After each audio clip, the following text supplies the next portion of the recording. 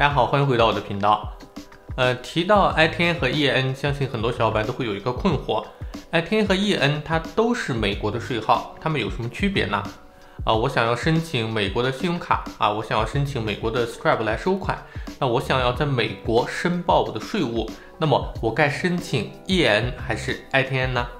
那么今天就和大家分析一下 Itin 和 EIN 的区别是什么，它们各自有什么用途，以及如何去申请。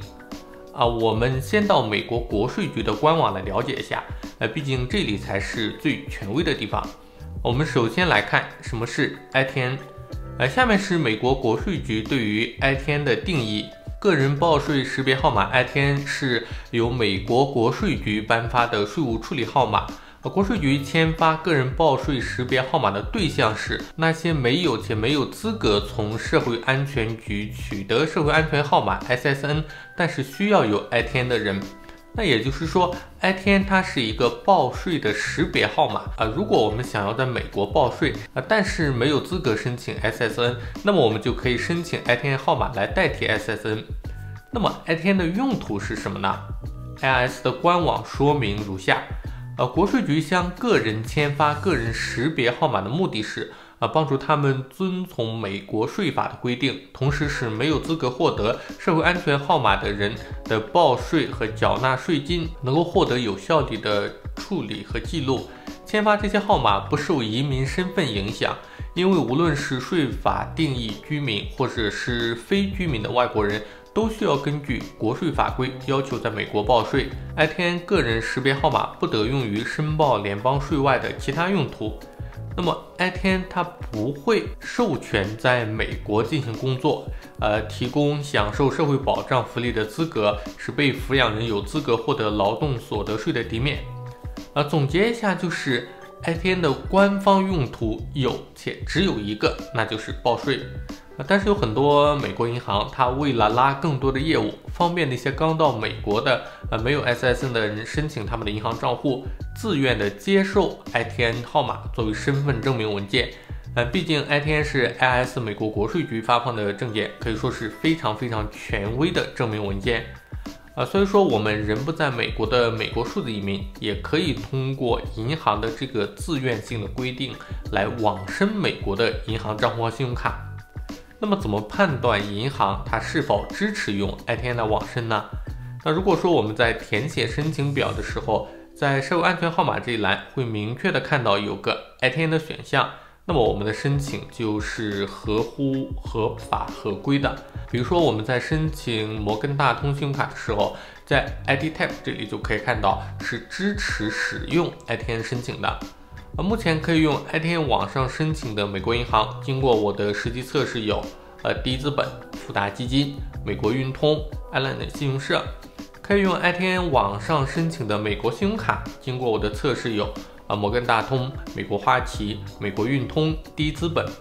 那么关于如何申请上面我提到的银行我之前都有做过详细的视频介绍，大家可以点击视频右上角的链接来了解。那么 Itin 要如何去申请呢？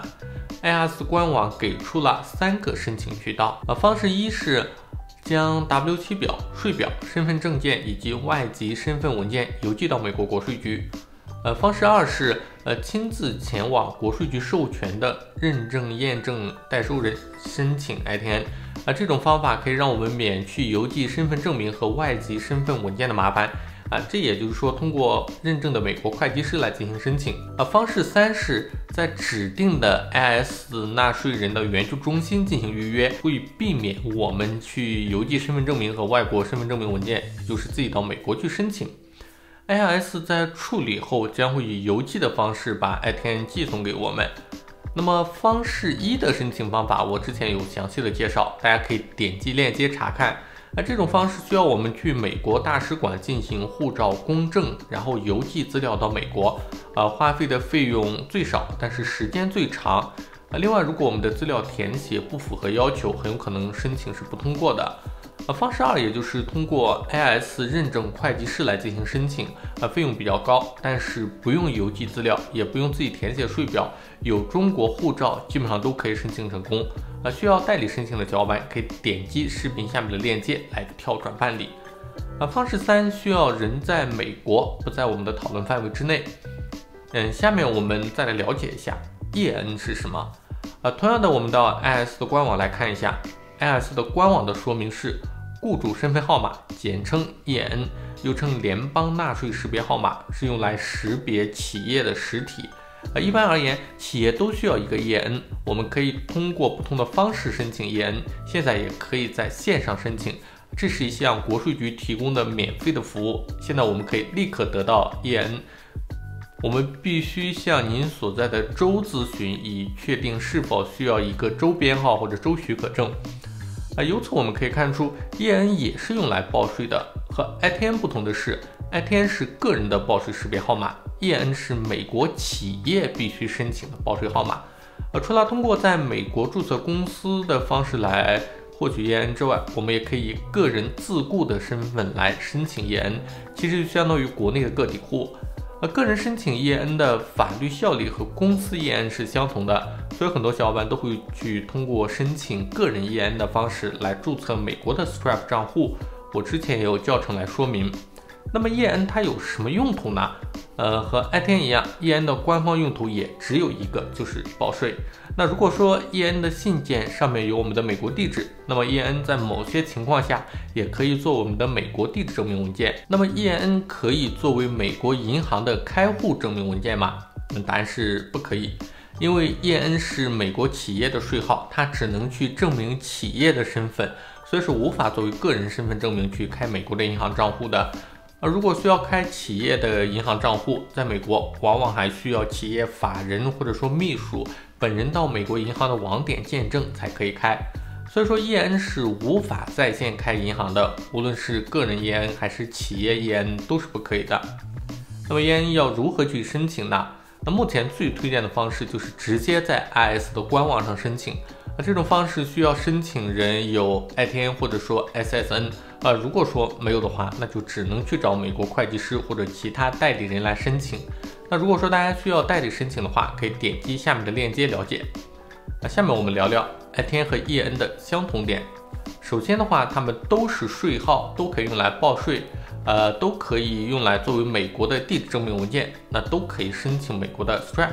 那么 ITIN 和 EIN 的不同点是什么呢？ITIN 可以网申美国的银行账户、信用卡 ，EIN 不可以。ITIN 它不可以自己在线申请 ，EIN 可以。ITIN 只能个人使用 ，EIN 可以个人以自雇的名义使用，也可以以美国公司的名义使用。那么我要去办理 EIN 还是 ITIN 呢？那又如何去选择呢？主要是要看大家申请的用途是什么。如果说注册公司，那肯定是要申请 EIN。如果说是个人用途，比如说要申请美国的个人银行账户、个人信用卡，那必须就申请 ITIN。那如果说用地址证明的话 ，ITIN 和 EIN 都是可以的。区别是，如果是个人用途，申请 ITIN； 如果是公司业务，那就去申请 EIN。比如说大家在申请美国 Stripe 的时候，肯定是要提交地址证明的。那如果说我们以个人身份申请的话，那么就提交 ITIN 税号和 ITIN 信件作为地址证明。那如果说我们是以公司名义申请的话，那就提交 EIN 税号和 EIN 信件作为地址证明。那么以上就是和大家分享的 ITIN 和 EIN 的区别以及他们的申请和用途的介绍。如果说大家有任何问题的话，可以在下面留言，我看到会第一时间回复大家。那如果觉得本期视频还不错的话，别忘了点赞分享，也别忘了订阅我的频道，点开小铃铛，这样就能第一时间收到我视频更新的通知啦。那我们下期再见。